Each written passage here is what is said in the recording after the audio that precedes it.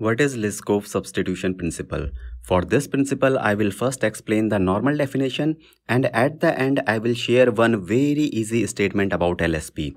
Let's see the normal definition first and understand with the help of the code.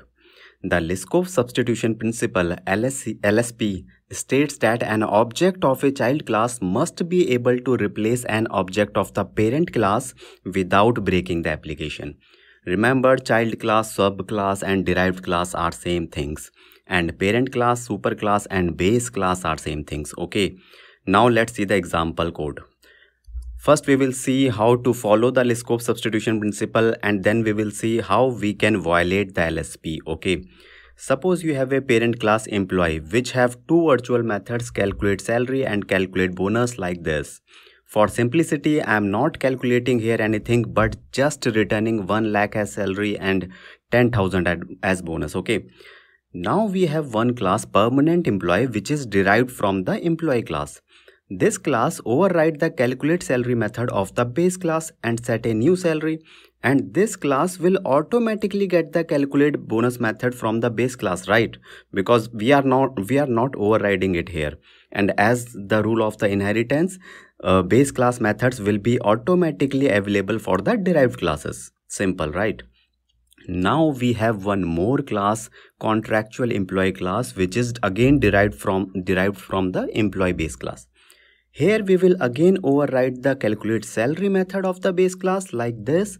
But this contractual employee class does not supposed to have this calculate base bonus method of the base class, because bonus is not applicable for contractual employees. Okay, therefore here we have to override the calculate bonus method and throw the error like this.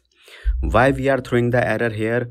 Because if we do not override the calculate bonus method and write no code here, then by default the contractual employee will automatically get the calculate bonus method of the employee class, parent class, like the permanent employee class inherited it, right?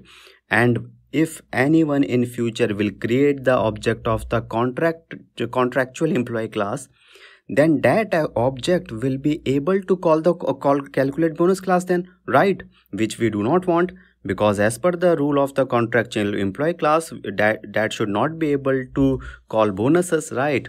So to stop that, we have to override this method here and we have to throw the error. Now if someone will create the object of this contractual employee class and call calculate bonus method, then they will get this error, right? Now let's first follow the LSP and then we will violate the LSP. First, inside the main method, we will create the object of the base employee class like this, and we will also create the object of the derived classes also here. Now first, we will call the methods from the base class objects like this. See, no problem, and 1 lakh and 10,000 will be the output as salary and bonus. Okay, because that we got from the base class methods, right? Now listen carefully and read the definition again. The LSP states that an object of a child class must be able to replace the object of the parent class. Okay, so as per the definition, we will replace the parent class object employee with the permanent employee child class object P employee, like this, to call the exact same methods.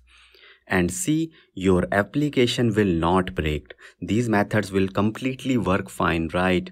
And the output will be like 2 lakhs and 10,000 this time.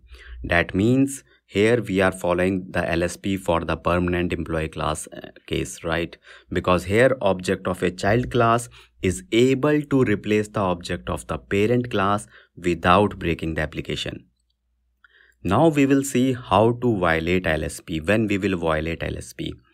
Now we will replace the parent class object employee with the contractual employee child class object C employee to call again the same exact methods, like this. Okay, here the first call of calculate salary will work fine, right?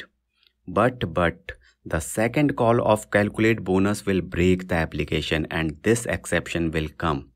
So here object of the child class is not able to replace the object of the parent class, because the application breaks, and therefore for this particular example where employee is the base class and contractual employee is the child class, we are not following LSP.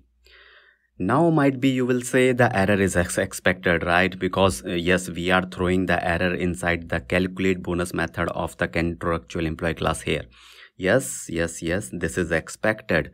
But we were forced to throw the error here. That is because we have to do, because otherwise I already explained you like how contractual employee class will automatically inherit this bonus method, right? But we should never design our classes and methods in this way, in such a way where we have to throw the error like this. Okay, this thing we should avoid.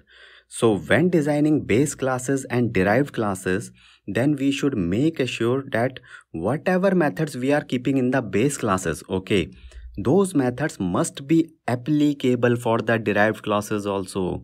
Derived class can override the base methods, and that is completely fine. But by default, if those methods are not overridden, then all the methods of the base class must be applicable for the derived class.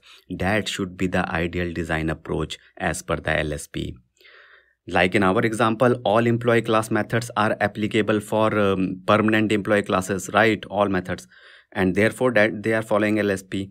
But for contractual employee class case, our design is not good, as we are throwing errors here, and because calculate method, we all know the reason, and that's why we are violating the LSP here. All right.